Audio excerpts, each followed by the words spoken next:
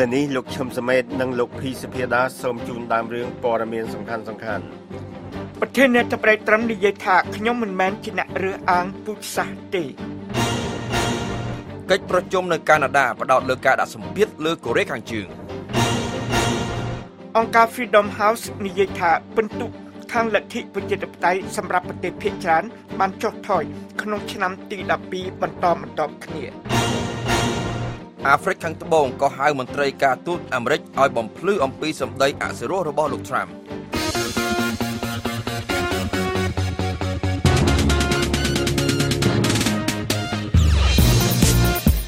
នៅក្នុងការផ្សាយរបស់ VOA សំឡេងសហរដ្ឋអាមេរិកនៅពេលយប់នេះមាន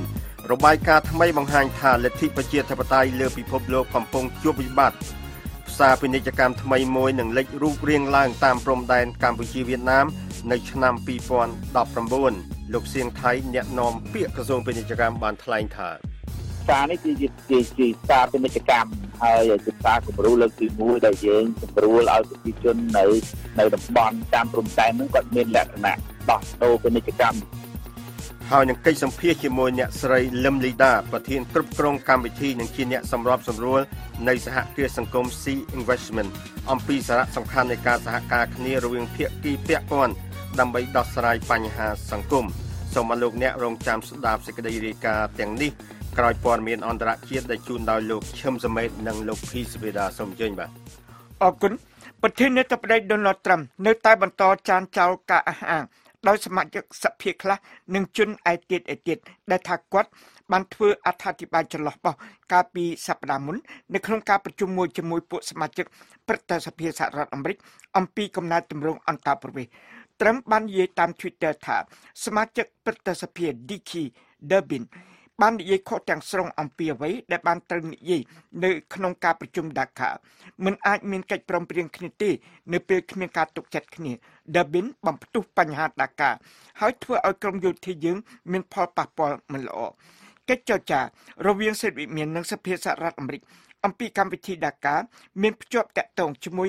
ការប្រជុំគ្រាមានអាសន្នក្នុងសប្តាហ៍នេះអំពីការផ្ដល់ប្រកាសដល់កិច្ចប្រតិបត្តិការរបស់រដ្ឋាភិបាលហួសពីពេលពាក់កណ្ដាលទៀតថ្ងៃសុក្រនៅពេលការអនុញ្ញាតចំណាយបច្ចុប្បន្នផុតកំណត់នៅក្នុងការប្រជុំគ្នាកាលពីថ្ងៃប្រហោះមុនក្នុងការិយាល័យរៀងពងក្រពើនៃសិទ្ធិវិមានគេរាយការណ៍ថាប្រធានាធិបតីត្រឹមបាននិយាយយោង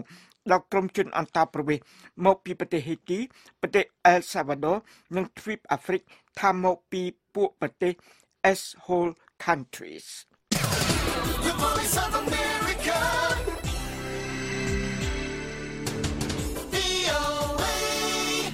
សហរដ្ឋអាមេរិកនិងប្រទេសកាណាដារៀបចំកិច្ចប្រជុំមួយនៅថ្ងៃអង្គារនេះនៅក្នុងទីក្រុង Vancouver ប្រទេសកាណាដាដែលផ្ដោតលើការដាក់សម្ពាធឲ្យប្រទេសកូរ៉េខាងជើងលះបង់កម្មវិធីអាវុធនុយក្លេអ៊ែររបស់ខ្លួន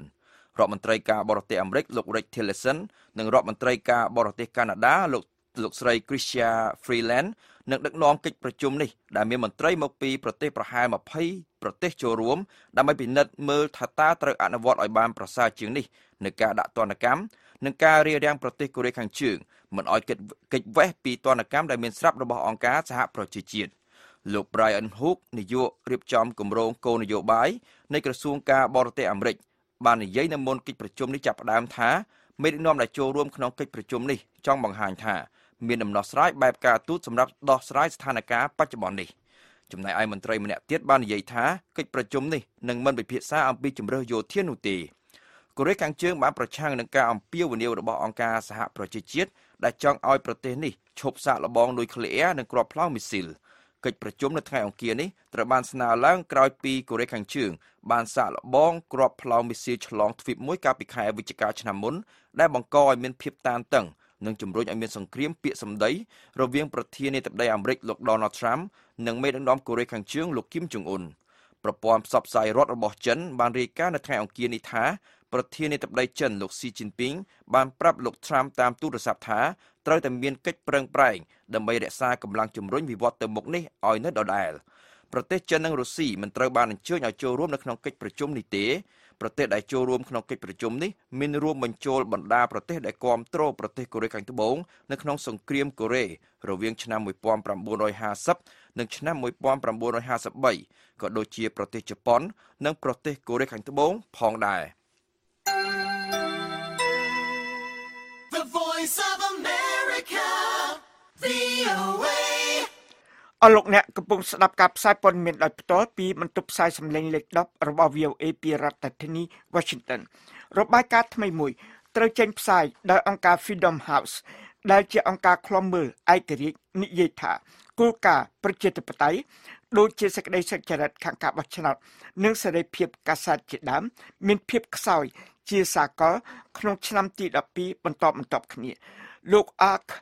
Paddington អ្នកប្រាជ្ញល្បីឈ្មោះខាងការសិក្សាអំពីលទ្ធិប្រជាធិបតេយ្យរបស់អង្គការ Freedom House បានមានប្រសាសន៍ប្រាប់ VOA នៅមុនការចេញផ្សាយសេចក្តីរាយការណ៍នេះថានៅក្នុងករណីនៃឆ្នាំ2017មានប្រទេសច្រើនជាងមុនដែលបានបង្ហាញការចុះថមថយសេរីភាពជាងបានបង្ហាញភាពល្អប្រសើរជាងមុនបើតាមអង្គការ Freedom House ដែលបានវិភាគទិន្នន័យមកពីប្រទេស195ក្នុងឆ្នាំ2017ឃើញថាប្រទេស88បានត្រូវចាត់ទុកថាមានសេរីភាពប្រទេស58ត្រូវចាត់ទុកថាមានសេរីភាពមិនគ្រប់គ្រាន់និងប្រទេសចំនួន49ទៀតបានត្រូវកំណត់ថាគ្មានសេរីភាពទេនៅក្នុងរបាយការណ៍ថ្មីបំផុតរបស់ផងខ្លួននេះនៅក្នុងចំណោមការរកឃើញធំនៃរបាយការណ៍នេះមានចែងអំពីការចុះខ្សោយនៃសហរដ្ឋអាមេរិកក្នុងឋានៈខ្លួនជាជើងឯកខាងលទ្ធិប្រជាធិបតេយ្យដែលជាជំហរមួយមានភាពសាមញ្ញថែមទៀតដោយសារការស៊ើបអង្កេតដែលកំពុងមានធ្វើដោយស្ម័គ្រកិច្ចពិសេសអំពីការជឿជាក់របស់រុស្ស៊ីក្នុងការបោះឆ្នោតប្រធានាធិបតីសហរដ្ឋអាមេរិកកាលពីឆ្នាំ2016នៅក្នុងទ្វីបអាស៊ីអង្គការ Freedom House បានគូសបញ្ជាក់អំពីការបង្កើនការបង្ក្រាបនៅក្រោមកិច្ចដឹកនាំរបស់មេដឹកនាំចិន Xi Jinping ថាជាកត្តាមួយនាំឲ្យប្រទេសចិនធ្លាក់ចុះក្នុងលំដាប់ប្រទេសគ្មានសេរីភាពនៅក្នុងចំណោមពួកប្រទេសត្រូវចាត់ចំណាត់ថ្នាក់ថាមានសេរីភាពមិនគ្រប់គ្រាន់ដូចជាប្រទេសភូមាជាដើមពួកអ្នកជំនាញនិយាយថាការរកឃើញមានភាពចម្រុះដោយនិយាយយោងដល់អន្តរកាលរបស់ប្រទេសនេះពីការគ្រប់គ្រងយោធាទៅកាន់លទ្ធិប្រជាធិបតេយ្យដោយមានវិបត្តិមនុស្សធម៌សែនអាក្រក់នៅក្រៅការរត់គេចខ្លួននៃពួកជនអម្បូររ៉ូហិញ៉ាកាន់សាសនាអ៊ីស្លាមជាច្រើនអ្នកពីប្រទេសភូមាទៅកាន់ប្រទេសបង់ក្លាដេសដែលនៅជិតខាងប្រទេសភូមា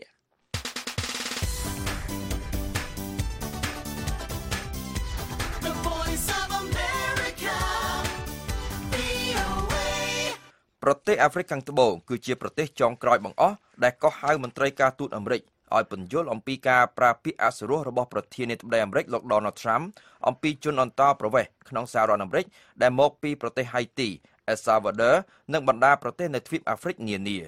លោក Trump បានធ្វើឲ្យសមាជិកសភានានាមានការភ្ញាក់ផ្អើលនៅក្នុងការប្រជុំមួយអំពីបញ្ហាអន្តោប្រវេសន៍នៅក្នុងសេតវិមានដោយបើយោងតាមសេចក្តីរាយការណ៍ជាច្រើនលោក Trump បានចោទជាសំណួរថាហេតុអ្វីបានជាយើងអនុញ្ញាតឲ្យអ្នកដែលមកពីប្រទេសចោលម្សៀតទាំងនេះចូលមកក្នុងសហរដ្ឋអាមេរិក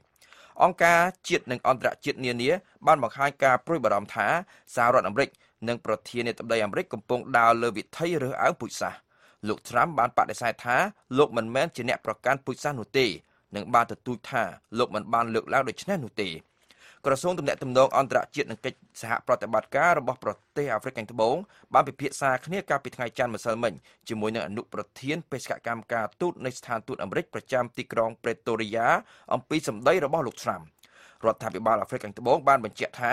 ទំនាក់ទំនងរវាងអាហ្វ្រិកខាងត្បូងនិងសហរដ្ឋអាមេរិកនិងរវាងបណ្ដាប្រទេសនានានៅទ្វីបអាហ្វ្រិកនិងសហរដ្ឋអាមេរិកត្រូវតែផ្អែកលើការគោរពនិងការយោគយល់គ្នាទៅវិញទៅមកលោកលីតែវ៉ុនអ្នករត់ចោលជួរពីប្រទេសកូរ៉េខាងជើងនៅតែយល់ថាលោកមានទោសពីរដោយសារការខិតខំប្រឹងប្រែងរបស់លោកគ្មានជោគជ័យក្នុងការនាំយកភរិយានិងកូនលោកមកកាន់ប្រទេសកូរ៉េខាងត្បូង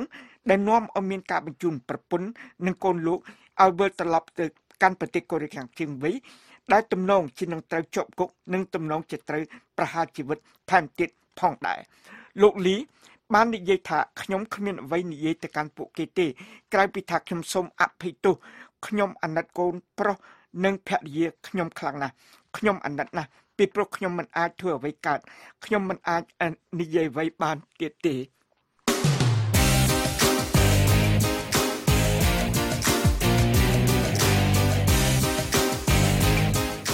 នៅក្នុងការផ្សាយរបស់ VOA សំឡេងសហរដ្ឋអាមេរិកជាបន្តបន្ទាប់តែទៀតនេះមាន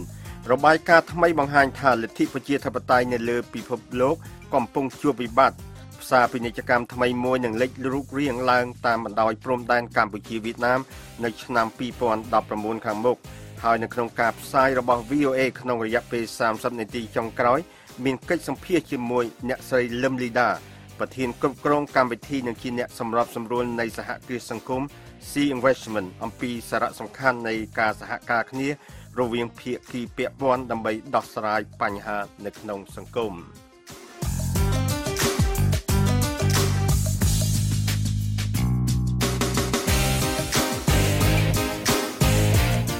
អស់លោកអ្នកកំពុងស្ដាប់ការផ្សាយបន្តផ្ទាល់របស់ VOA ពីរដ្ឋធានី Washington របាយការណ៍ថ្មីមួយរបស់អង្គការ Freedom House ដែលបានចេញផ្សាយនៅថ្ងៃអង្គារនេះបានបង្ហាញថាលទ្ធិប្រជាធិបតេយ្យនៅក្នុងប្រទេសជាច្រើនលើពិភពលោករួមទាំងនៅកម្ពុជាផងកំពុងរងការគំរាមកំហែងនិងជួបវិបត្តិខណៈដែលសហរដ្ឋអាមេរិកក្រោមការដឹកនាំរបស់ប្រធានាធិបតី Donald Trump ត្រូវបានគេមើលឃើញថាកំពុងដកខ្លួនចេញពីតួនាទីជាមេដឹកនាំពិភពលោកក្នុងការការពារនិងលើកស្ទួយលទ្ធិប្រជាធិបតេយ្យនិងការគោរពសិទ្ធិមនុស្សលោកសាយមនីរាយការណ៍រឿងនេះពីរដ្ឋធានី Washington ដូចតទៅខណៈដែលលទ្ធិប្រជាធិបតេយ្យរបស់សហរដ្ឋអាមេរិកខ្លួនឯងផ្ទាល់ត្រូវបានគេមើលឃើញថាកំពុងតែសឹករិចរិលក្នុងល្បឿនយ៉ាងលឿននោះរដ្ឋាភិបាលជាច្រើនដែលមានលក្ខណៈសង្កត់សង្កិននៅជុំវិញពិភពលោករួមទាំងនៅកម្ពុជាផងកំពុងបង្កើនកម្លាំងក្នុងការគៀបសង្កត់ក្រុមប្រឆាំងដោយការធ្វើទុកបុកម្នេញអ្នកនយោបាយបកប្រឆាំងនិងការចាប់អ្នកកាសែតឬអ្នករិះគន់រដ្ឋាភិបាលដាក់ពន្ធនាគារជាដើម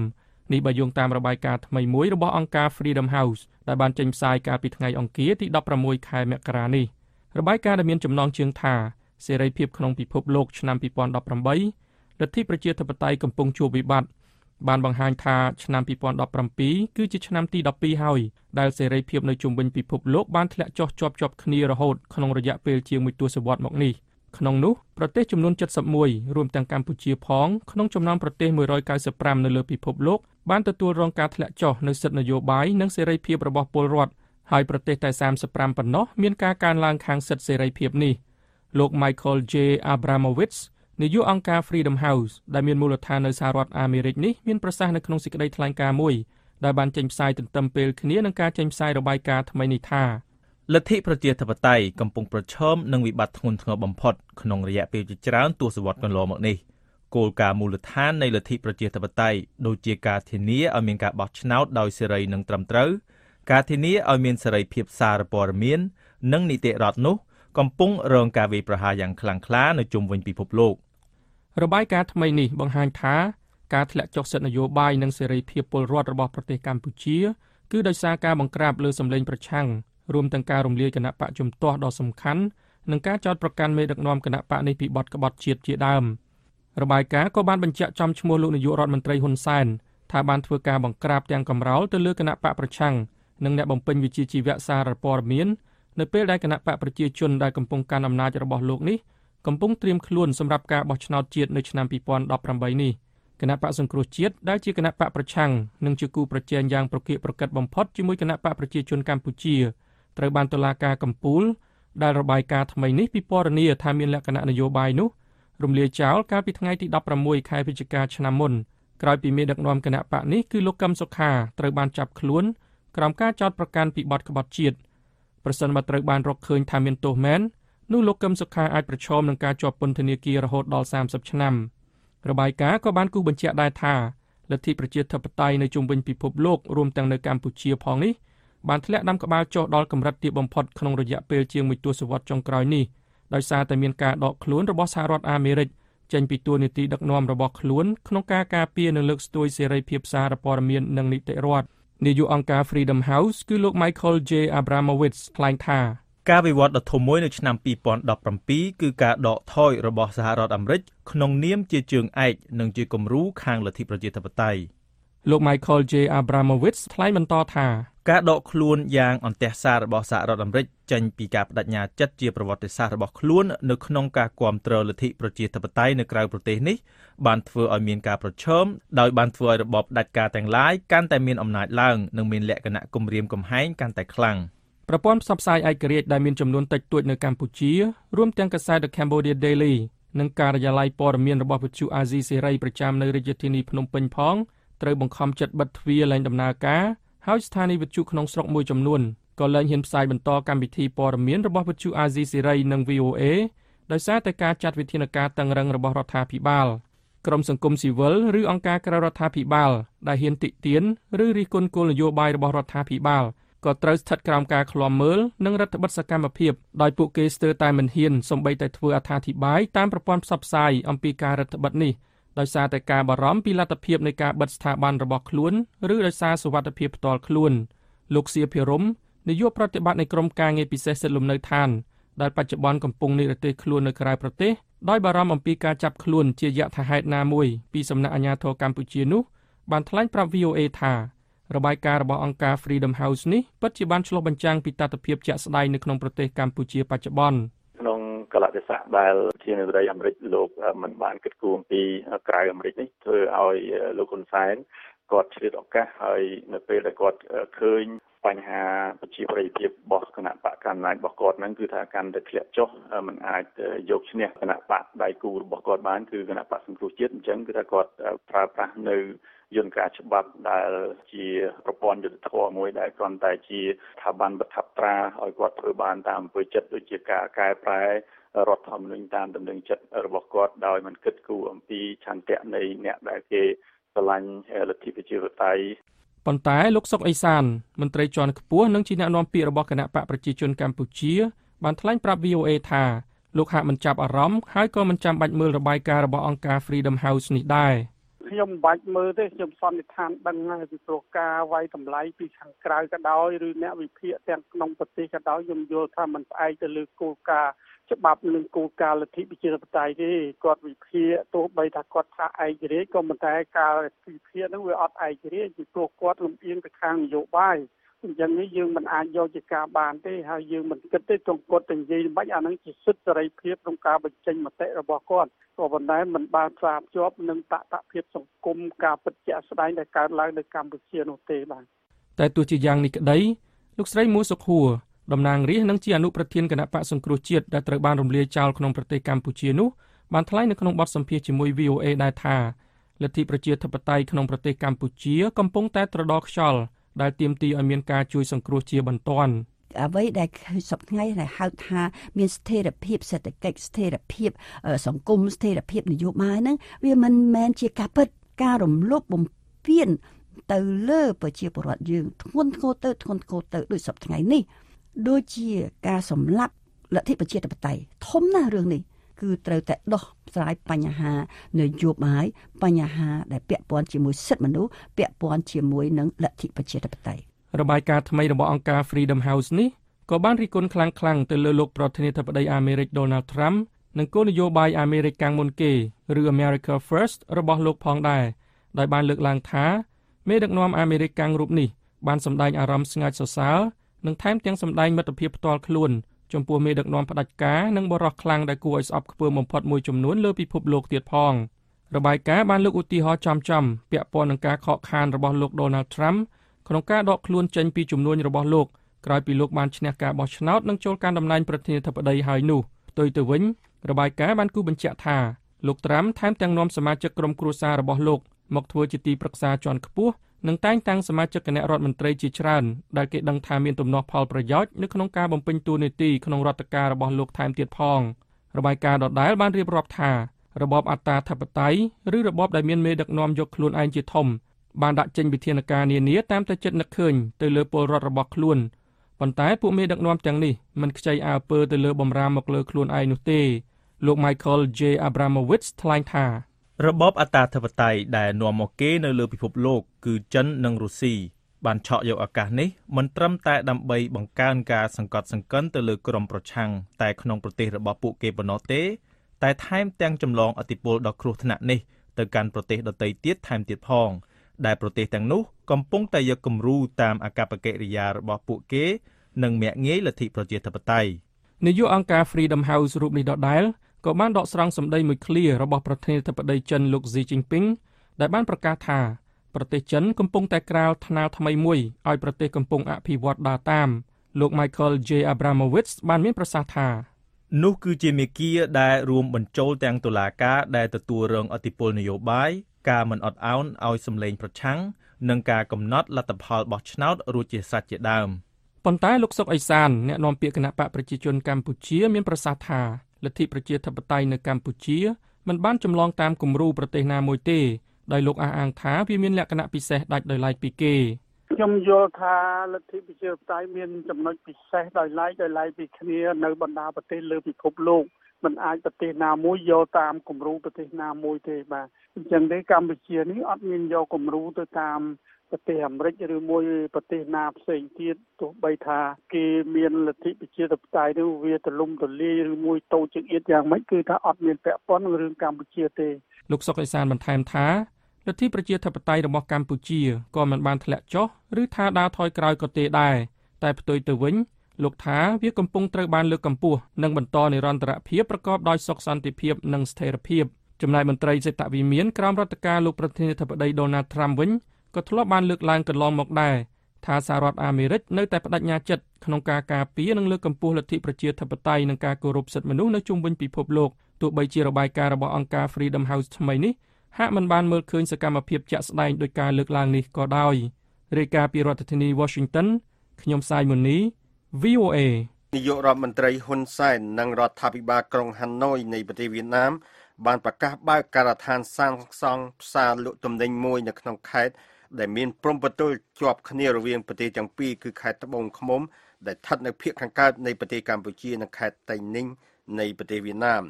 មន្ត្រីនាំពាក្យក្រសួងពាណិជ្ជកម្មអះអាងថាផ្សារគំរូទី1តាមព្រំដែនខ្មែរវៀតណាមនេះនឹងដាក់លក់ផលិតផលទូទៅនិងភាគច្រើនផលិតដោយភាគីកម្ពុជាលោកហុលរស្មីនៃ VOA ជួនសេចក្តីរាយការណ៍ពីរាជធានីភ្នំពេញដូចតទៅ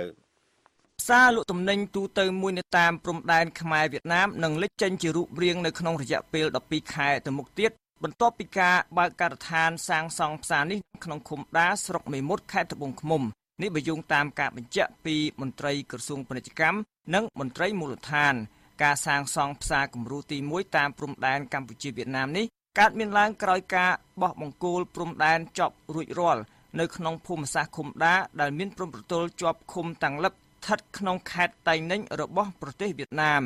លោកសៀងថៃអ្នកនាំពាក្យក្រសួងពាណិជ្ជកម្មមានប្រសាសន៍ប្រាប់ VOA នៅថ្ងៃអង្គារនេះថារដ្ឋាភិបាលវៀតណាមបានផ្ដល់ជំនួយឥតសំណងប្រមាណ$2 លានអាមេរិកសម្រាប់សាងសង់ផ្សារដែលមានឈ្មោះថាផ្សារដាលោកបានបន្តថាផ្សារនេះនឹងក្លាយជាកន្លែងលក់ទំនិញទូទៅ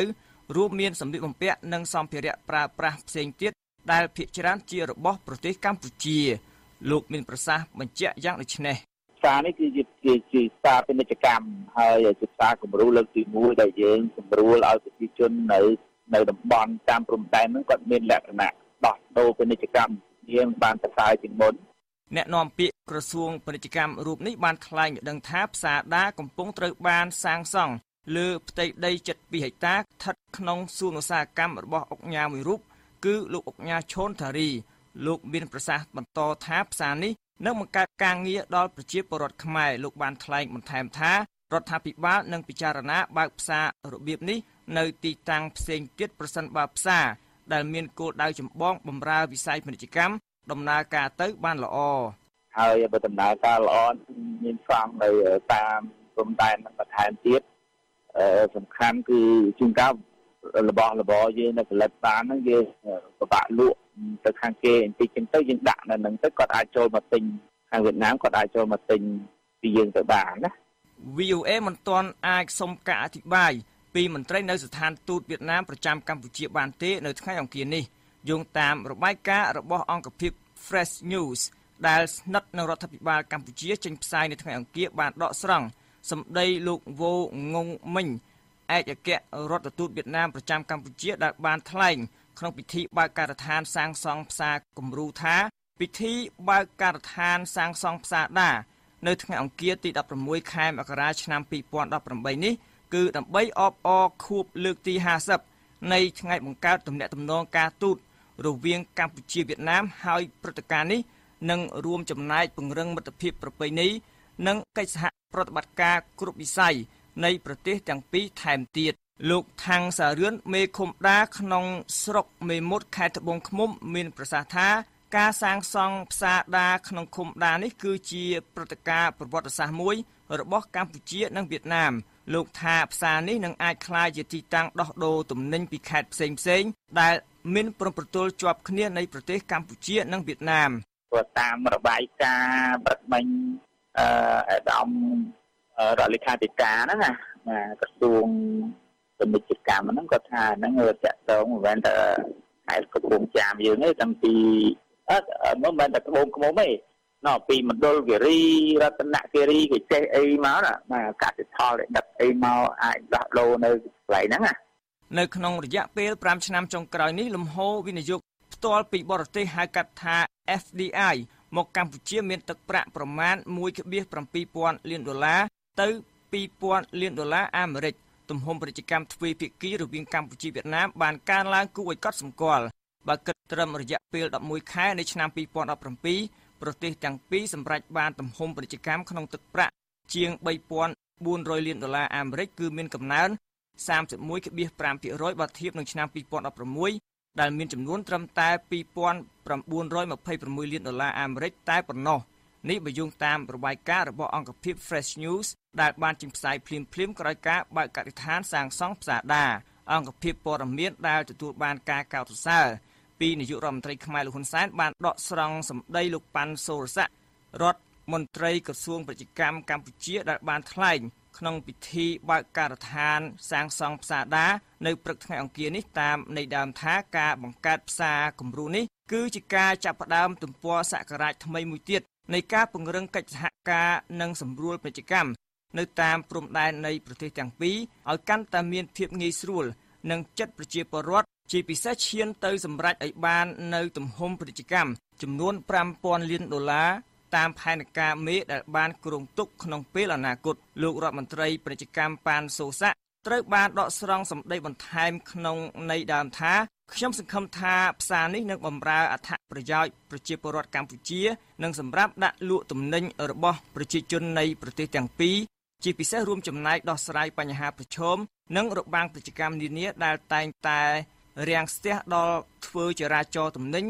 និងផលិតផលនៅតាមព្រំដែនកម្ពុជានិងវៀតណាមរាយការណ៍ពីរាជធានីភ្នំពេញខ្ញុំហុលរស្មី VOA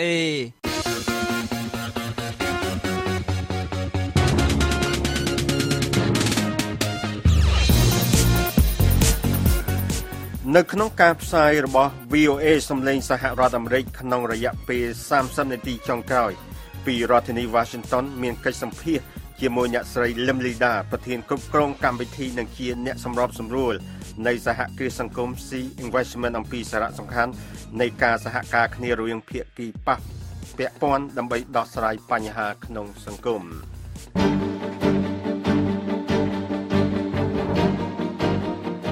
តទៅនេះលោកឈឹមសមេតនិងលោកភីសភាដាសូមជូនដើមរឿងព័ត៌មានសំខាន់លើកទី2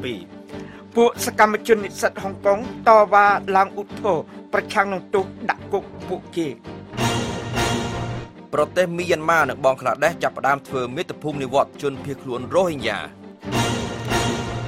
មានមនុស្សយ៉ាងតិចណាស់5នាក់បានស្លាប់នៅពេលក្បួនកង្វល់មួយរបស់ពួកយោធាប្រតិបត្តិបានត្រូវស្ទាក់វាយប្រហារក្នុងប្រទេសប៉ាគីស្ថាន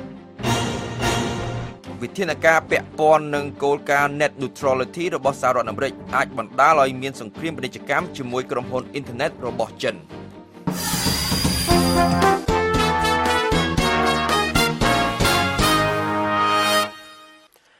ទៅនេះលោកឈឹមសមេតនិងលោកភីសភាដាសូមជូនព័ត៌មានពិស្ដារលើកទី2សូមចេញបាទអរគុណពួកសកម្មជនលទ្ធិប្រជាធិបតេយ្យហុងកុងវ័យក្មេង3នាក់បានវិលត្រឡប់ទៅកាន់តុលាការវិញនៅថ្ងៃអង្គារនេះដើម្បីតវ៉ាប្រឆាំងនឹងការដាក់ទោសពួកគេឲ្យជាប់ពន្ធនាគារដោយសារពួកគេបានដឹកនាំបាតកម្មដ៏ធំមួយកាលពីឆ្នាំ2014លោក Joshua Wong លោក Nathan Law និងលោក Alex Chow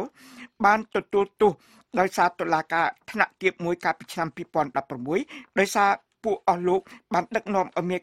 ការកាន់កាប់ទីធ្លាមួយនៅក្នុងបរិវេណទីចាត់ ធំរបស់រដ្ឋាភិបាលក្រុងហុងកុងកាលពីខែកញ្ញាឆ្នាំ2014ដែលនាំឲ្យមានការធ្វើបដិវត្តឆាត់ដែលបានបិទផ្លូវ highway ធំៗមួយចំនួនក្នុងរយៈពេលជាង2ខែដោយសារពួកគេទាមទារឲ្យមានការបោះឆ្នោតដោយសេរីដោយពេញលេញនៅក្នុងដែនដីហុងកុងក៏ប៉ុន្តែពួករដ្ឋអាជ្ញាមានជោគជ័យក្នុងការ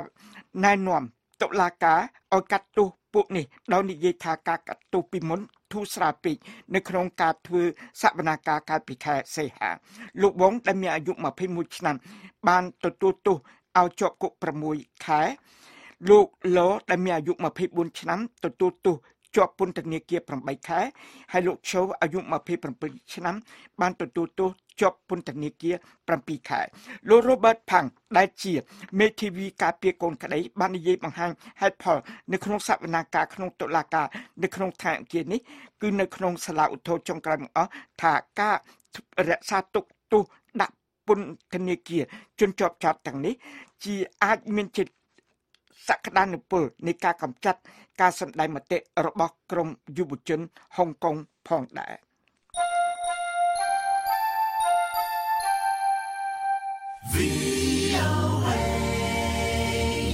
ប្រទេសមីយ៉ាន់ម៉ានិងប្រទេសបង់ក្លាដេសបានសម្រេចបាននូវកិច្ចព្រមព្រៀងមួយដើម្បីធ្វើមាតុភូមិនិវត្តជនភៀសខ្លួនរ៉ូហិញ៉ារាប់សែននាក់ដែលគេចចេញពីអំពើហិង្សានៅក្នុងប្រទេសមីយ៉ាន់ម៉ាទៅកាន់ជំរំនានានៅក្នុងប្រទេសបង់ក្លាដេសប្រទេសបង់ក្លាដេសបានចេញសេចក្តីប្រកាសមួយនៅថ្ងៃអង្គារនេះដោយបញ្ជាក់ថាការធ្វើមាតុភូមិនិវត្តនឹងចាប់ផ្ដើមនៅសប្តាហ៍ក្រោយនិងបញ្ចប់ដំណើរការនេះឲ្យរួចរាល់នៅក្នុងអំឡុងពេល2ឆ្នាំខាងមុខរដ្ឋាភិបាលបង់ក្លាដេសបានបញ្ជាក់ថាដំណើរការធ្វើមាតុភូមិនិវត្តនេះនឹងផ្ដល់អាទិភាពដល់ជនភៀសខ្លួនជាគ្រួសារនិងក្មេងកំព្រាកិច្ចព្រមព្រៀងនេះស្នើឲ្យប្រទេសបង់ក្លាដេសបង្កើតជំរំឆ្លងកាត់5កន្លែងដែលអាចផ្ទេរជនភៀសខ្លួនចូលទៅកាន់កន្លែងទទួល2កន្លែងនៅក្នុងរដ្ឋរខាញប្រទេសមីយ៉ាន់ម៉ាជនភៀសខ្លួនរ៉ូហិញ៉ាប្រហែល 650,000 នាក់បានគេចពីប្រទេសមីយ៉ាន់ម៉ាទៅកាន់ប្រទេសបង់ក្លាដេសតាំងពីខែសីហាឆ្នាំ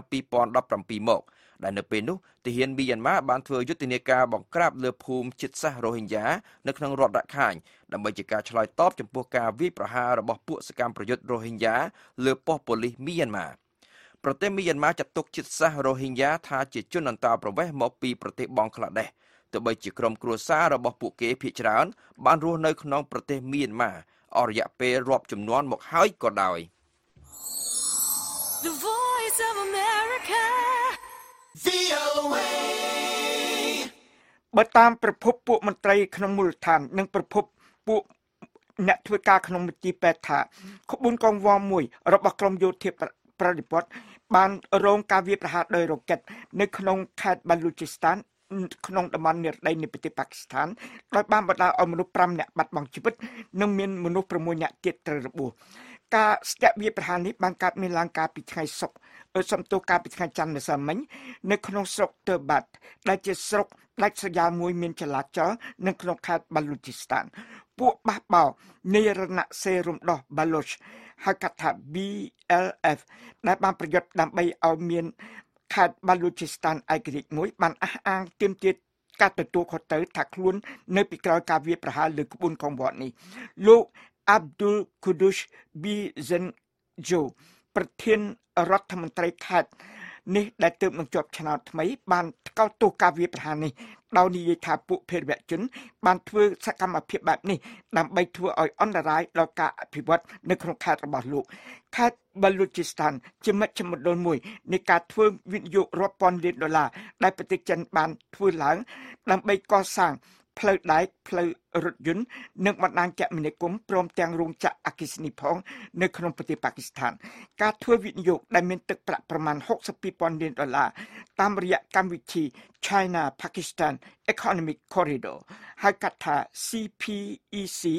នឹងភ្ជាប់ប្រទេសទាំងពីរនេះតាមរយៈផ្លូវពាណិជ្ជកម្មថ្មីមួយ The Voice of America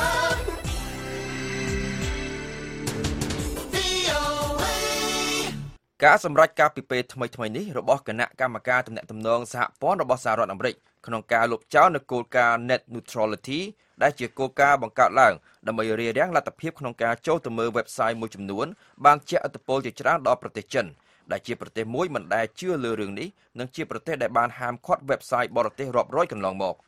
ការសម្រេចដូចនេះអាចបង្កឲ្យមានសង្គ្រាមពាណិជ្ជកម្មធ្ងន់ធ្ងរ ទាក់ទិននឹងក្រុមហ៊ុនទូរគមនាគមន៍និងក្រុមហ៊ុនអ៊ីនធឺណិតរបស់ចិនដែលក្រុមហ៊ុនទាំងនេះមានបំណងចង់មានលទ្ធភាពចូលទៅកាន់ទីផ្សាររបស់សហរដ្ឋអាមេរិកនេះបើតាមការបញ្ជាក់របស់អ្នកវិភាគនានាវិធានការនេះនឹងអនុញ្ញាតឲ្យក្រុមហ៊ុនផ្ដល់សេវាទូរគមនាគមន៍របស់សហរដ្ឋអាមេរិកអាចកំណត់តម្លៃផ្សេងសម្រាប់សេវាផ្សេងៗនិងអនុញ្ញាតឲ្យក្រុមហ៊ុនទាំងនេះអាចត្រួតពិនិត្យលើទិន្នន័យរបស់អតិថិជនរបស់ខ្លួនផងដែរទោះបីជាវិធានការនេះបង្កឲ្យមានភាពចម្រូងចម្រាសនៅក្នុងសហរដ្ឋអាមេរិកក៏ដោយក៏ស្ថានភាពនៅក្នុងសហរដ្ឋអាមេរិកគឺនៅតែខុសគ្នាស្រឡះពីស្ថានភាពនៅក្នុងប្រទេសចិនដដែលលោកស្រី Aija Lipponen សាស្ត្រាចារ្យនៃមហាវិទ្យាល័យ Dyson ផ្នែកសេដ្ឋកិច្ចអនុវត្តនិងការគ្រប់គ្រងនៃសាកលវិទ្យាល័យ Cornell សហរដ្ឋអាមេរិកបាននិយាយថានៅក្នុងប្រទេសចិនរដ្ឋាភិបាលកំពុងតាមដាននិងគ្រប់គ្រងលើបណ្ដាញទូទៅចំណែកឯនៅក្នុងសហរដ្ឋអាមេរិកវិញកន្លងមកមានតែក្រុមហ៊ុនទូរគមនាគមន៍ប៉ុណ្ណោះដែលរងការត្រួតពិនិត្យពីរដ្ឋាភិបាលចំណុចនេះយើងឃើញថារដ្ឋាភិបាលអាមេរិកមិនមានលទ្ធភាពក្នុងការធ្វើតាមចិត្តទៅលើលំហូរចរាចរណ៍អ៊ីនធឺណិតនៅក្នុងសហរដ្ឋអាមេរិកនោះទេការប្រយុទ្ធគ្នាយ៉ាងសាហាវរវាងពួកជនសកម្មប្រយុទ្ធនិងកងកម្លាំងរបស់រដ្ឋាភិបាលនៅឯចំណតយន្តហោះអន្តរជាតិតែមួយគត់នៃប្រទេសលីប៊ីក្នុងទ្វីបអាហ្វ្រិកបានបណ្ដាលឲ្យមនុស្ស20នាក់បាត់បង់ជីវិតនិងបានបណ្ដាលឲ្យមនុស្សជាង60នាក់ទៀតត្រូវរបួសកាលពីថ្ងៃច័ន្ទម្សិលមិញ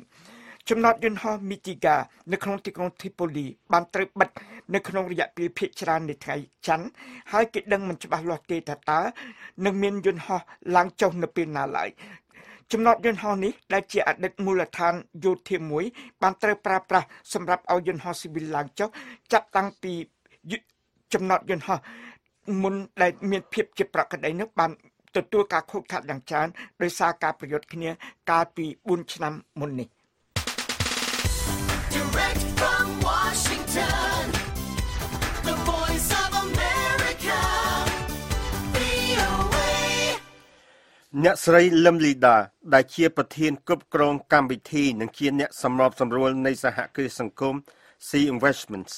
បានចូលរួមក្នុងកម្មវិធីផ្ដួចផ្ដើមគំនិតមេដឹកនាំវ័យក្មេងដែលហៅកាត់ថា Vaisili នៅក្នុងសហរដ្ឋអាមេរិកកាលពីពេលថ្មីៗកន្លងទៅនេះអ្នកស្រីបានអញ្ជើញមកកាន់ VOA ដើម្បីផ្ដល់បទសម្ភាសន៍ដល់អ្នកស្រីហុងចិនដាអំពីសារៈសំខាន់នៃការសហការគ្នារវាងភាគីពាក់ព័ន្ធដើម្បីដោះស្រាយបញ្ហាក្នុងសង្គមសូមឲ្យលោកអ្នកស្ដាប់បទសម្ភាសន៍នេះដូចតទៅចាសសូមជម្រាបសួរអ្នកនាងលឹមលីដាហើយក៏សូមស្វាគមន៍មកកាន់បន្ទប់ផ្សាយរបស់ VOA នៅក្នុងពេលនេះជាដំបូងនាងខ្ញុំចង់ឲ្យអ្នកនាងជួយជម្រាបថាតើអ្នកនាងបានសិក្សាអ្វីខ្លះពីកម្មវិធីភាពជាអ្នកដឹកនាំវ័យក្មេងនេះហើយនឹងមានផែនការអ្វីទៀតពេលទៅដល់ប្រទេសកម្ពុជាវិញចា៎តាមពិតទៅខ្ញុំគិតថាខ្ញុំរៀនបានច្រើនមែនទែនពីការដែលមករៀននៅអាមេរិករយៈពេល5សប្តាហ៍នេះអ្វីដែលខ្ញុំរៀនបានសំខាន់ជាងគេគឺតកតងជាមួយនឹងការសហការគ្នាខ្ញុំសូមបកទៅខាងក្រោយបន្តិចក៏ពិតទៅពេលខ្ញុំមុនមកអាមេរិកខ្ញុំគិតថាអាមេរិកល្អអត់មានបញ្ហាអីហើយខ្ញុំគិតថាប្រទេសយើងមានបញ្ហាច្រើនប៉ុន្តែជាក់ស្ដែងនៅពេលដែលខ្ញុំមកខ្ញុំរៀនបានច្រើនថាប្រទេសអាមេរិកគឺមានបញ្ហាច្រើនមែនទែនប៉ុន្តែអ្វីដែលជាលក្ខណៈសំខាន់ដែលខ្ញុំបានរៀនពីរដ្ឋរបស់ Montana ហ្នឹងដោយសារតែខ្ញុំinternship នៅក្នុងរយៈពេល2សប្តាហ៍នៅ Department of Commerce អញ្ចឹងអ្វីដែលសំខាន់ដែលខ្ញុំរៀនបានគឺគេមានការសហការគ្នារវាងរដ្ឋាភិបាលហើយនិងដៃគូដែលពាក់ព័ន្ធមានន័យថាទាំងក្រុមហ៊ុនដែលយកប្រាក់ចំណេញទាំងក្រុមហ៊ុនដែលមិនយកប្រាក់ចំណេញហើយនិងទាំងអង្គការការរដ្ឋបាលចង់និយាយហ្នឹងហើយអញ្ចឹងពួកគាត់គឺធ្វើការសហការគ្នាដើម្បីដោះស្រាយបញ្ហានៅក្នុងសហគមន៍របស់ពួកគេអញ្ចឹងបញ្ហាមួយឧទាហរណ៍ថាស្ត្រីម្នាក់ដែលគាត់មានបញ្ហាអញ្ចឹងមិនមែនតែអង្គការមួយហ្នឹងគឺព្យាយាមដោះស្រាយគ្រប់ចំណុចនៃបញ្ហាមួយហ្នឹងអញ្ចឹងគេធ្វើការសហការគ្នាដើម្បីដោះស្រាយបញ្ហាស្ត្រីម្នាក់ហ្នឹងក្នុងការជួយលើកកម្ពស់គាត់ឲ្យមានជីវភាពក្នុងការជួយកម្ពស់គាត់ឲ្យមានសិទ្ធិសេរីភាពក្នុងការជួយលើកកម្ពស់គាត់ឲ្យគាត់នឹងមានទំនុកចិត្តខ្លួនអញ្ចឹងនេះអ្វីដែលខ្ញុំរៀនបានសំខាន់ជាងគេតកតងជាមួយនឹងរឿងសហការគ្នាហើយនិងភាពជាដៃគូហ្នឹងហើយអញ្ចឹងអ្វីដែលសំខាន់ជាងនឹងទៅទៀតដែលខ្ញុំរៀនបានគឺតកតងជាមួយនឹងដោយសារតែខ្ញុំធ្វើការជាមួយនឹងស្ត្រីតកតងជាមួយនឹងលើកកម្ពស់សេដ្ឋកិច្ចស្ត្រីអញ្ចឹងអ្វីដែលខ្ញុំឃើញដែលគេធ្វើនៅទីនេះអញ្ចឹងស្ត្រីនៅទីនេះគឺគេមានបញ្ហាដូចស្ត្រីនៅស្រុកខ្មែរយើងដែរអញ្ចឹងភាគច្រើនគឺគាត់មានបញ្ហាតកតងជាមួយនឹងការមិនឲ្យតម្លៃពីគ្រួសាររបស់គាត់ឬក៏ពីស្វាមីរបស់គាត់គាត់អត់មានទំនុកចិត្តនៅក្នុងការតកតងជាមួយនឹងការកសាងបណ្ដាញ គាត់ពុំមានថវិកាគ្រប់គ្រាន់ក្នុងការចាប់ផ្ដើមអាជីវកម្មរបស់គាត់អញ្ចឹងគឺគាត់មានដូចគ្នានៅក្នុងហ្នឹងអញ្ចឹងអ្វីដែលគេធ្វើគឺគេធ្វើបែបនេះអញ្ចឹងគឺគេព្យាយាមចូលទៅដល់សហគមន៍ហើយគេព្យាយាមសិក្សាអំពីថាតើស្ត្រីហ្នឹងគាត់បញ្ហាអីដែលវាខាងក្រោយនឹងរូតខុសអីបញ្ហាឬគល់អីគេនៅពីខាងក្រោយហ្នឹងហើយគេព្យាយាមជួយគាត់តាមរយៈឲ្យគាត់ហ្នឹងចូលរួមជាមួយនឹងចូលរួមជាមួយនឹងកម្មវិធីរបស់គេមានន័យថាមែនថាគាត់ចង់បានអីហើយគេព្យាយាមដាក់អ្វីដែលគេត្រូវការហ្នឹងជាមួយនឹងគាត់ហ្នឹងគឺជាអ្វីដែលសំខាន់មែនតើអញ្ចឹងគេមានតាំងពីគេបង្រៀនឲ្យស្ត្រីហ្នឹងចាប់ដើមរៀនពីកំហុសរបស់ខ្លួនអញ្ចឹងគេមានទុនដូចថាគាត់ចង់ចាប់ដើមរកស៊ីអាជីវកម្មតាក់ទងជាមួយនឹងការធ្វើដោយដៃតាក់ទងការសូនដោយដៃអញ្ចឹងគឺគេមានទុនគឺគេឲ្យស្ត្រីហ្នឹងគាត់រៀនពីកំហុសរបស់គាត់ហ្នឹងហើយគេមាន mentoring គេមានការប្រឹក្សាយោបល់រហូតជាមួយនឹងស្ត្រីម្នាក់ហ្នឹងរហូតដល់ចំណុចមួយដែលគាត់រឹងមាំអញ្ចឹងជាទូទៅរយៈពេល3ខែទៅ6ខែគេធ្វើហ្នឹងអញ្ចឹងអត់ខុសអ្វីពីខ្ញុំធ្វើនៅក្នុងស្រុកខ្មែរទេនៅក្នុងហ្នឹងអញ្ចឹងប៉ុន្តែអ្វីដែលខ្ញុំចង់ធ្វើបន្ថែមទៀតហ្នឹងគឺដោយសារតែបច្ចុប្បន្នហ្នឹងគឺខ្ញុំគឺយើងផ្ដល់អាហារូបករណ៍ប៉ុន្តែស្ត្រីហ្នឹងគឺត្រូវដាក់ពាក្យឲ្យគាត់ត្រូវមករៀននៅheadquarter យើងនៅទីក្រុងភ្នំពេញអញ្ចឹងយើងឃើញថាមានស្ត្រីជាច្រើនទៀតដែលយើងអាចបានទៅដល់ពួកគាត់ដែលនៅក្នុងសហគមន៍ហើយគាត់ពិបាកមែនតើគាត់តាក់ទងជាមួយនឹងទំនុកចិត្តតាក់ទងជាមួយនឹងការធ្វើដំណើរតាក់ទងជាមួយនឹងភារកិច្ចក្នុងការមើលកូនហ្នឹងហើយអញ្ចឹងអ្វីដែលខ្ញុំចង់ទៅវិញហើយខ្ញុំចង់ធ្វើជាការសាកល្បងគម្រោងហ្នឹងគឺយើងទៅដល់សហគមន៍មានន័យថាខាងអ្នកសម្របសម្រួលយើងគឺទៅដល់សហគមន៍ហើយដែលយើងមានការសហការជាមួយនឹងខាងដៃគូដែលពាក់ព័ន្ធដូចជាអាជ្ញាធរមូលដ្ឋានដែលគាត់គៀងគរជាមួយនឹងស្ត្រីហ្នឹងហើយស្ត្រីមកជុំគ្នាហើយយើងនឹងព្យាយាមផ្ដល់ជាវគ្គបណ្ដុះបណ្ដាលដែលតាក់ទងជាមួយនឹងខាងចំណេះដឹងខាងផ្នែកអាជីវកម្មចំណេះដឹងតាក់ទងជាមួយនឹងហិរញ្ញវត្ថុតាក់ទងជាមួយនឹងអាជីវកម្មផ្ទាល់ខ្លួននិងអាជីវវត្ថុអាជីវកម្មហើយនឹងតាក់ទងជាមួយនឹងការគ្រប់គ្រងត្រឹមតែប៉ុណ្ណោះទេយើងនឹងព្យាយាមភ្ជាប់គាត់ទៅអ្នកប្រឹក្សាយោបល់អញ្ចឹងបច្ចុប្បន្នអ្នកប្រឹក្សាយោបល់គឺមានក្រុមយើងប៉ុន្តែយើងនឹងព្យាយាមស្នើសុំទៅដល់ម្ចាស់អាជីវកម្មជាស្ត្រីពួកយើងក៏មានម្ចាស់អាជីវកម្មច្រើនដែរនៅក្នុងទីក្រុងភ្នំពេញក៏ដូចជានៅតំបន់ដែលជិតគាត់ហ្នឹងអញ្ចឹងយើងនឹងព្យាយាមភ្ជាប់គាត់ជាមួយនឹងពួកគាត់ហ្នឹងហើយយើងនឹងព្យាយាមកសាងបណ្ដាញភ្ជាប់គាត់នឹងបណ្ដាញធំរបស់យើងអញ្ចឹងដល់ពេលដែលយើងមានព្រឹត្តិការណ៍អីផ្សេងគឺយើងអញ្ជើញគាត់មកដើម្បីចូលរួមក្នុងកម្មវិធីហ្នឹងអញ្ចឹងបើសិនជាគម្រោងនេះគម្រោងសាកល្បងនេះទទួលបានជោគជ័យខ្ញុំជឿជាក់ថាយើងនឹងរៀបចំផែនការក្នុងការទៅដល់សហគមន៍ផ្សេងទៀតសហគមន៍ផ្សេងទៀតនៅដែលអ្វីជាយុទ្ធសាស្ត្ររបស់ខ្ញុំដំបូងហ្នឹងគឺតាក់ទងជាមួយនឹងសហគមន៍ដែលនៅជុំវិញទីក្រុងភ្នំពេញសិនហ្នឹងហើយអញ្ចឹងហើយបើសិនជាយើងមានលទ្ធភាពនឹងទៅមុខទៀតមានការគ្រប់គ្រងច្រើនហើយមានទទួលបានជោគជ័យច្រើនយើងនឹងទៅដល់ខេត្តផ្សេងទៀតដែលជាតម្រូវការចាំបាច់របស់ពួកគាត់តើនេះជាផែនការដែលអ្នកនាងមានរួចជាស្រេចមុននឹងមកចូលរួមក្នុងកម្មវិធីនេះឬក៏ទៅតែមានក្រោយពីចូលរួមក្នុងកម្មវិធីនេះរួចហើយចាំពិតទៅគឺជាខ្ញុំអត់មាន idea អត់មានគំនិតហ្នឹងពេលដែលខ្ញុំនៅស្រុកខ្មែរទេប៉ុន្តែនៅពេលដែលមកនេះគឺខ្ញុំជួបច្រើនយើងអញ្ចឹងមិនរៀនតែពីហោះ organization វិញខ្ញុំប៉ុន្តែយើងរៀនអំពីមិត្តភ័ក្តិដែលមកពីជុំវិញប្រទេសអញ្ចឹងមានជាច្រើនគាត់ចែកម្លែកហើយអញ្ចឹងទៅក៏ខ្ញុំទទួលបានគំនិតមួយនេះដែលយើងគិតថាវាល្អហើយខ្ញុំបានទស្សនកិច្ចនៅគម្រោងជាច្រើនដោយសារតែនៅក្នុងតំបន់ដែលខ្ញុំទៅហ្នឹងគឺមន្តណាហ្នឹងគឺគាត់មានគេហៅថាជនជាតិភាគតិចជនជាតិភាគតិចច្រើនណាស់ហើយជឿគេដោះស្រាយបញ្ហារបស់ជនជាតិភាគតិចហ្នឹងគឺបញ្ហាតាក់ទងជាមួយនឹង economic empowerment ហ្នឹងច្រើនមែនតើអញ្ចឹងខ្ញុំបានឃើញហើយខ្ញុំឆ្លាញ់ចូលចិត្តនៅគំរូ approach របស់គេមួយនេះអញ្ចឹងតាមរយៈលីដាផ្ទាល់គិតថា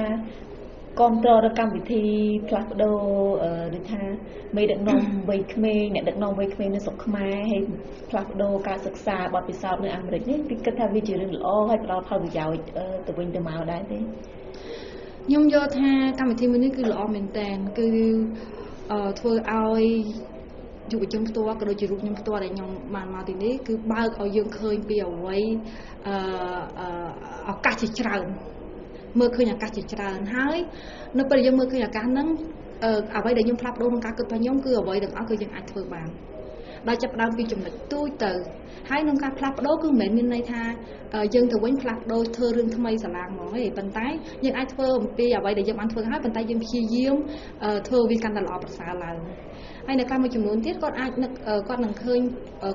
គម្រោងមួយចំនួនដែលគាត់នឹងចង់ធ្វើហើយគាត់អាចធ្វើចាប់ដើមពីទូចទៅអញ្ចឹងគម្រោងនេះគឺជំរុញឲ្យខ្ញុំឃើញថា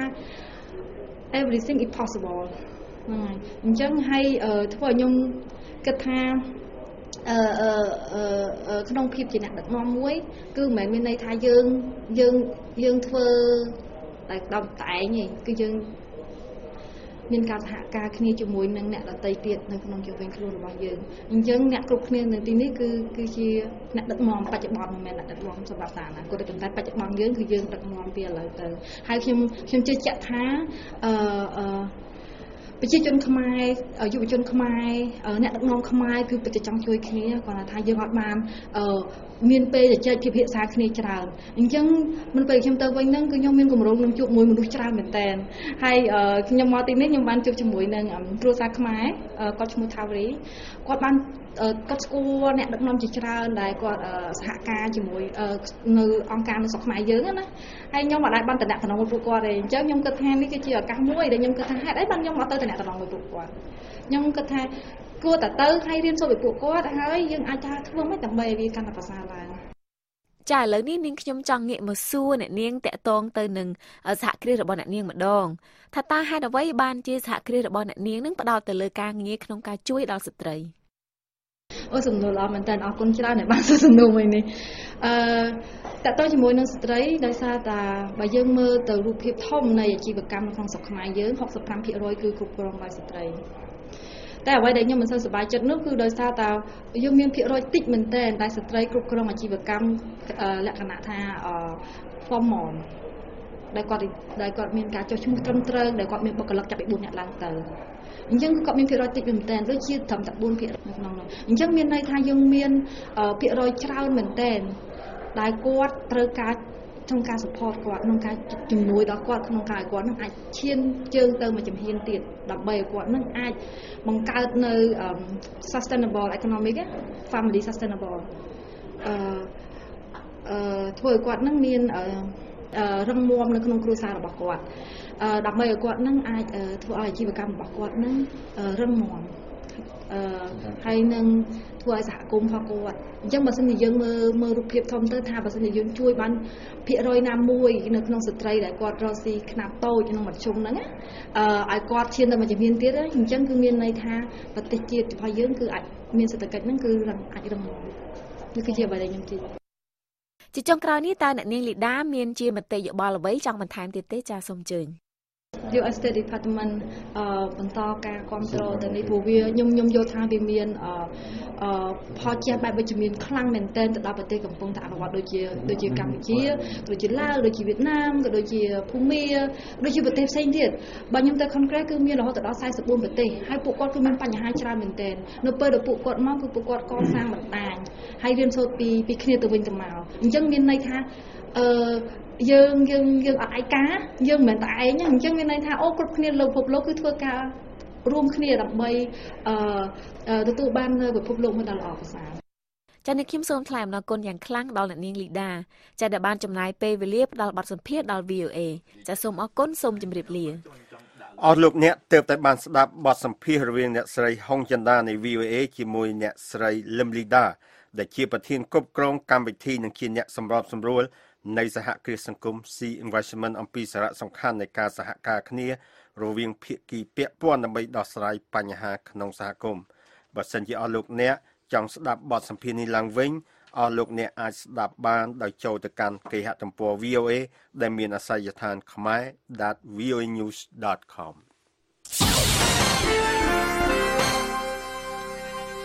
តទៅនេះយើងខ្ញុំសូមជូនបទវិចារណកថាដែលឆ្លុះបញ្ចាំងឲ្យឃើញពីទស្សនៈរបស់រដ្ឋាភិបាលអាមេរិកសេរីភាពសាសនាគឺជាសិទ្ធិមនុស្សដែលត្រូវបានទទួលស្គាល់ជាអន្តរជាតិហើយដែលត្រូវបានទទួលស្គាល់យ៉ាងដូចនេះក្នុងសេចក្តីប្រកាសជាសកលរបស់អង្គការសហប្រជាជាតិអំពីសិទ្ធិមនុស្សក្នុងកិច្ចព្រមព្រៀងអន្តរជាតិរបស់អង្គការសហប្រជាជាតិ ស្ដីអំពីសិទ្ធិពលរដ្ឋនិងសិទ្ធិនយោបាយក្នុងកិច្ចព្រមព្រៀងទីក្រុង Helsinki ហើយនៅក្នុងកិច្ចព្រមព្រៀងនិងសេចក្តីប្រកាសជាច្រើនទៀតការលើកស្ទួយសេរីភាពសាសនាគឺជាកត្តាមូលដ្ឋាននៃនយោបាយការបរទេសរបស់សហរដ្ឋអាមេរិកប្រទេសនានាដែលការពារសេរីភាពសាសនាគឺច្រើនតែមានស្ថិរភាពមានជោគជ័យខាងសេដ្ឋកិច្ចនិងមានសន្តិភាពអ្នកស្រី Heather Nauert អ្នកនាំពាក្យក្រសួងការបរទេសសហរដ្ឋអាមេរិកបានសរសេរនៅក្នុងសេចក្តីថ្លែងការណ៍ថាទោះជាយ៉ាងណាក្តីនៅកន្លែងច្រើនណាស់ក្នុងពិភពលោកប្រជាពលរដ្ឋនៅតែបន្តរងការយាយីរងការកាត់ទោសដោយអយុត្តិធម៌ឬត្រូវឃុំឃាំងដោយសារតែពួកគេប្រើសិទ្ធិខាងសេរីភាពគោរពសាសនាឬជំនឿរបស់ពួកគេសប្តាហ៍ថ្ងៃនេះរដ្ឋាភិបាលមួយចំនួន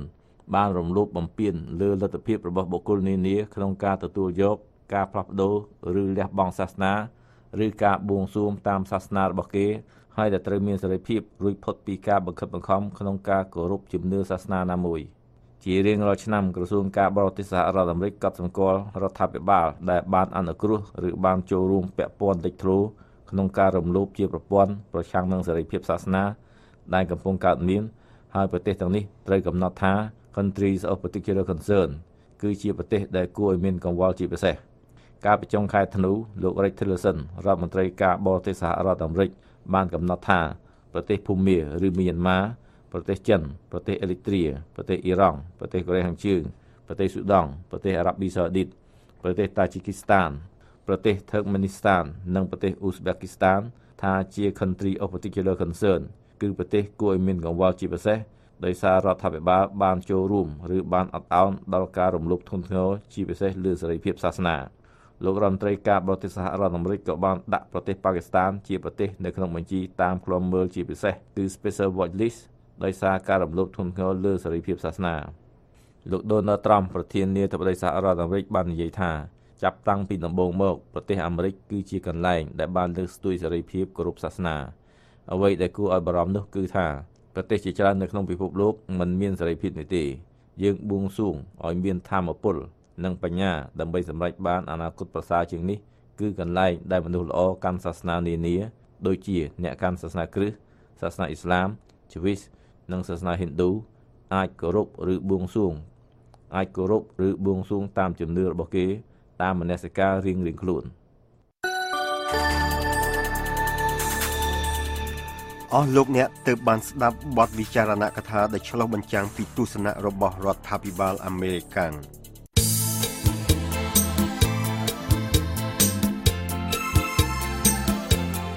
នៅក្នុងការផ្សាយរបស់ VOA សំឡេងសហរដ្ឋអាមេរិកនៅព្រឹកស្អែកនេះពីម៉ោង 5 ដល់ម៉ោង 5:30 នាទី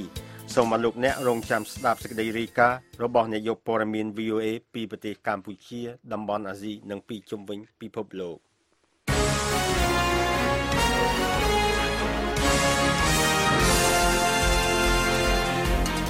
តទៅនេះលោកឈឹមសមេតសូមជូនព័ត៌មានពិភពលោកសង្ខេបសូមអញ្ជើញលោកសមេតបាទអរគុណប្រទេសកូរ៉េខាងជើងបានចេញផ្សាយបានធ្វើប្រទេសកូរ៉េខាងជើងបានធ្វើសង្គ្រាមពាក្យសម្ដីមួយលើកទៀតជាមួយនឹងប្រធានាធិបតីសហរដ្ឋអាមេរិក Donald Trump ដោយបានហៅការអួតអាងការពីពេលថ្មីៗនេះរបស់ Trump អំពីទំហំនៃប៊ូតុងបរមាណូរបស់គាត់ដោយប្រៀបធៀបនឹងប៊ូតុងបរមាណូរបស់មេដឹកនាំកូរ៉េខាងជើងគីមយូអ៊ុនថា Trump ជាមនុស្សឈួតលីលាឆាប់ឆេវឆាវវូហាសាតគ្នាទៅវិញទៅមកការពិភាក្សាថ្មីបំផុតនេះចាប់ផ្ដើមនៅពេលដែលគីមយូអ៊ុនបានប្រមាន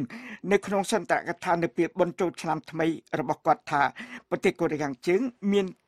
ឃ្លាំងអាវុធបរមាណូជាការពិតហើយថាគាត់អាចចាប់ផ្ដើមធ្វើសង្គ្រាមបានដោយគ្រាន់តែចុចប៊ូតុងរបស់គាត់នៅលើតុធ្វើការរបស់គាត់ត្រឹមបានតបទៅវិញនៅក្នុងសេចក្តីថ្លែងការណ៍មួយតាម Twitter របស់គាត់ដោយនិយាយថាគាត់ក៏មានប៊ូតុងបរមាណូមួយដែរក៏ប៉ុន្តែប៊ូតុងបរមាណូរបស់គាត់ធំហើយមានកម្លាំងខ្លាំងជាងប៊ូតុងបរមាណូរបស់គីមយូអ៊ុនហើយថាប៊ូតុងរបស់គាត់ប្រើការបានបទវិចារណកថាមួយដែលចេញផ្សាយនៅថ្ងៃអង្គារនេះដោយសារកាសែត Rodong Sinmun ដែលជាកាសែតជាផ្លូវការនៃប្រទេសកូរ៉េខាងជើងបាននិយាយថាtweet របស់ Trump គ្រាន់តែជាការឆ្លុះបញ្ចាំងឲ្យឃើញនូវស្ថានភាពផ្លូវចិត្តបែបអស់សង្ឃឹមរបស់អ្នកចាញ់ម្នាក់ The Voice of America VOA អាញាធរប៉ាគីស្ថានកាលពីថ្ងៃច័ន្ទម្សិលមិញបានដោះលែងបព្វជិតអ៊ីស្លាមម្នាក់ឈ្មោះ Maulana Sufi Muhammad ក្រោយពីបព្វជិតនេះបានជាប់ពន្ធនាគារបាន8ឆ្នាំមកបព្វជិតនេះជាអ្នកប្រឆាំងនឹងសហរដ្ឋអាមេរិកនិងជាអ្នកមានទំនោរទៅរកពួកតាលីបានផងដែរបព្វជិតនេះជាប់ទោសថាជាអ្នកបះបោរនិងជាអ្នកពាក់ព័ន្ធក្នុងការវាយប្រហារទៅលើស្ថានីយ៍ប៉ូលីសលោក Maulana Sufi Muhammad ត្រូវបានគេចាត់ទុកថាជាបព្វជិតដ៏ចម្រូងចម្រាសមួយរូបនៅក្នុងប្រទេសប៉ាគីស្ថានលោកបានប្រមូលបានពួកសកម្មប្រយុទ្ធប្រហែល 10000 នាក់កាលពីឆ្នាំ2001នៅតាមតំបន់កុលសម្ព័ន្ធនានាក្នុងប្រទេសប៉ាគីស្ថានដើម្បីវាយប្រយុទ្ធជាមួយនឹងកងកម្លាំងដែលដឹកនាំដោយសហរដ្ឋអាមេរិកនៅក្នុងប្រទេសអាហ្វហ្គានីស្ថានអង្គការសហប្រជាជាតិបានបញ្ជាក់ថាម៉ាស៊ីនស្ទូចចល័តចំនួន4គ្រឿងគឺត្រូវការជាចាំបាច់ដើម្បីស្ទូចកុងតឺន័រចំនួនមនុស្សធម៌ចេញពីកប៉ាល់ដោយសារតែកប៉ាល់ដឹកចំនួនមនុស្សធម៌បានធ្វើដំណើរទៅដល់កំពង់ផែក្នុងប្រទេសយេម៉ែនហើយទីភ្នាក់ងារអភិវឌ្ឍអន្តរជាតិរបស់សហរដ្ឋអាមេរិកហៅកាត់ថា USAID បានចំណាយថវិកាសម្រាប់ម៉ាស៊ីនស្ទូចទាំងនោះប្រធានទីភ្នាក់ងារ USAID លោក Mark Green បាននិយាយថាពេលវេលានៃការស្ទូចកុងតឺន័រចំនួនមនុស្សធម៌ទាំងនេះចេញគួរតែកាត់បន្ថយពីរយៈពេល1សប្តាហ៍ឲ្យមកនៅត្រឹម3ថ្ងៃកំពុងផែសមុទ្រក្រហមដែលកប៉ាល់ដឹកចំនួនមនុស្សធម៌ធ្វើដំណើរទៅដល់គឺគ្រប់គ្រងដោយសម្ព័ន្ធភាពដែលដឹកនាំដោយពួកអារ៉ាបដោយប្រទេសអារ៉ាប៊ីសាអូឌីតដែលសម្ព័ន្ធភាពនេះបានវាយប្រយុទ្ធជាមួយនឹងពួកហ៊ូធីដែលគាំទ្រដោយប្រទេសអ៊ីរ៉ង់ចាប់តាំងពីខែមីនាឆ្នាំ2015មកម្ល៉េះ